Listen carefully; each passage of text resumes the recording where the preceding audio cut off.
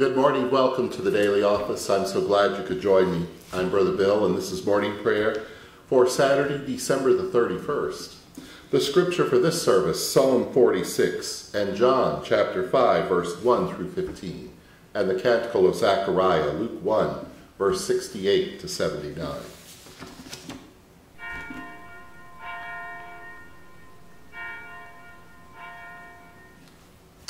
Open my lips, my mouth shall declare your praise. Unto us a boy is born, the King of all creation. Came he to a world forlorn, the Lord of every nation.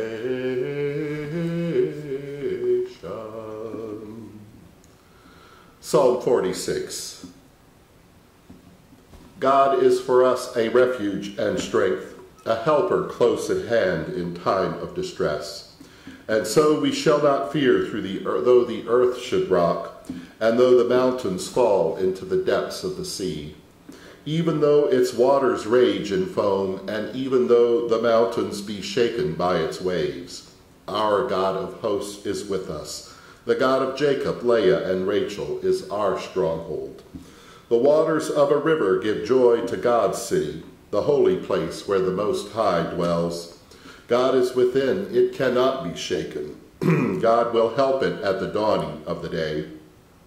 Nations are in tumult, kingdoms are shaken. God's voice roars forth, and the earth shrinks away. Our God of hosts is with us. The God of Jacob, Leah, and Rachel is our stronghold.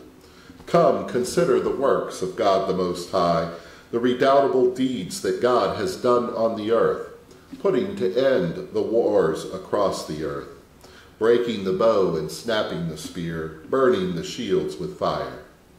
Be still and know that I am God, supreme among the nations, supreme on the earth. Our God of hosts is with us. The God of Jacob, Leah, and Rachel is our stronghold. Glory to you, source of all being, the eternal Word and Holy Spirit, as in the beginning, so now and forever. Amen. Alleluia.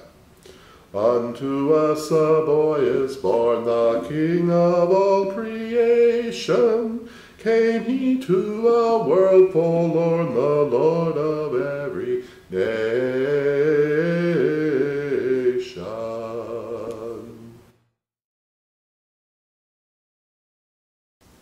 The lesson is from the Holy Gospel according to John, chapter 5, beginning at verse 1. Jesus heals on the Sabbath. After this there was a festival of the Jews, and Jesus went up to Jerusalem.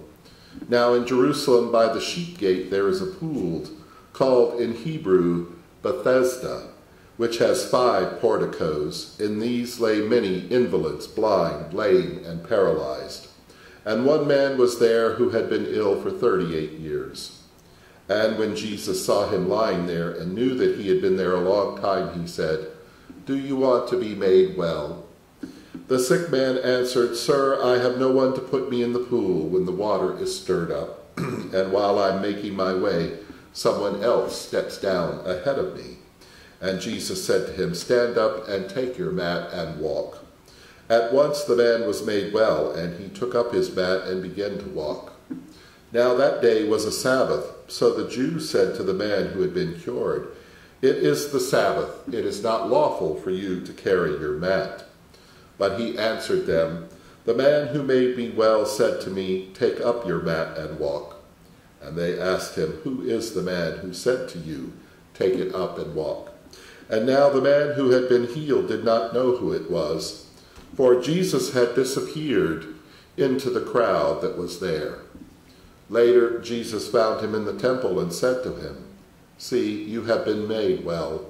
Do not sin any more, so that nothing worse happens to you." And the man went away and told the Jews that it was Jesus who had made him well. Here ends the lesson.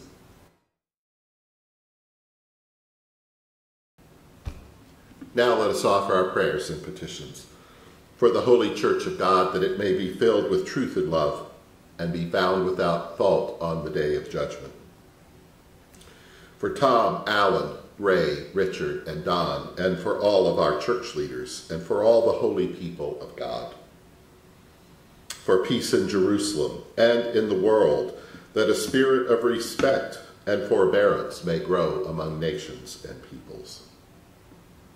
For all who fear God and who believe in you, Lord Christ, that our divisions may cease, and all may be one, as you and the Father are one. We pray for those in positions of public trust, our Congress, our President, and our judiciary system, that they may serve justice and promote the dignity and the freedom of every person. For a blessing upon all human labor and for the right use of the riches of creation, that the world may be freed from poverty, famine, and disaster. For the unemployed, especially Brian and Robert and Carrie. For the poor, the persecuted, the sick, especially Ed, for a cure for cancer, and for all who suffer, for prisoners and refugees, especially Christian, and for all who are in danger, for the aged and the infirm, especially Ronald Francis and Marjorie. For the Mercy of God community, for Joseph Gerald, Thomas Bonaventure, Donna Allen, Ronald Francis, James Bernard, Peter Christopher, Stephen Luke, William John, Don Columba, Max Bartholomew, Todd Dunstan, Brian Daniel, Raymond Patrick, Richard Robert, William Irwin, and all the Mercy of God associates. For our enemies and for those who wish us harm, and for all whom we have injured and offended. For all who've commended themselves to our prayers, our families, friends, and neighbors, that being freed from anxiety, they may live in joy and peace and health.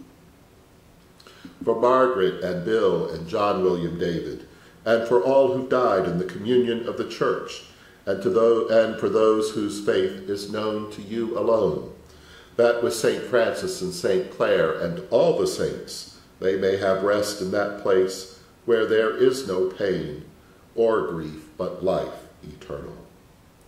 That God, who's begun this ministry, may bring it to fulfillment. For the intentions of all who've asked our prayers, and for all of your intentions.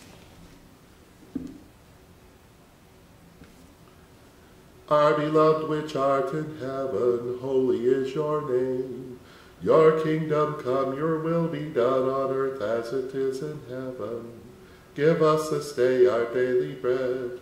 Forgive us our trespasses, as we forgive those who trespass against us.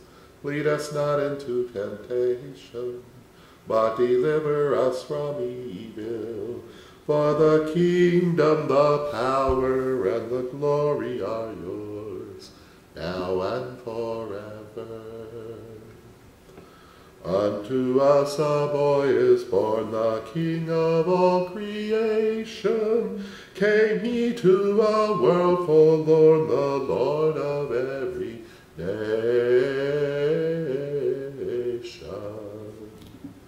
The Song of Zechariah. Blessed are you, O God of Israel, for you have come to your people and set us free. You've raised for us a mighty Savior, born of the house of your servant David. Through your holy prophets you promised of old that you would save us from our enemies, from the hands of all who hate us. You promised to show mercy to our ancestors and to remember your holy covenant.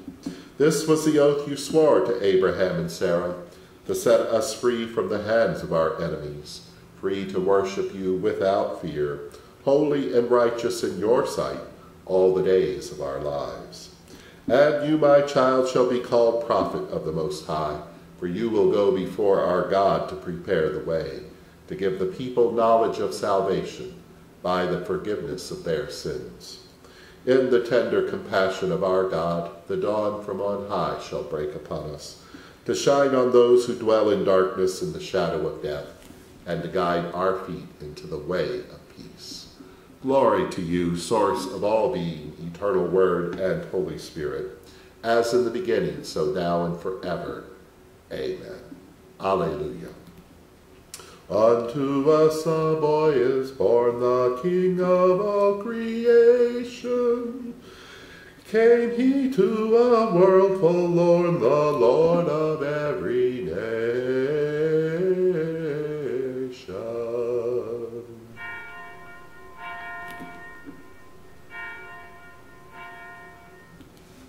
We trust in the mercy of God forever. And glory to God, whose power working in us can do infinitely more than we can ask or imagine. Glory to God from generation to generation in the church and in Christ Jesus, now and forever. Amen. Alleluia. Merry Christmas.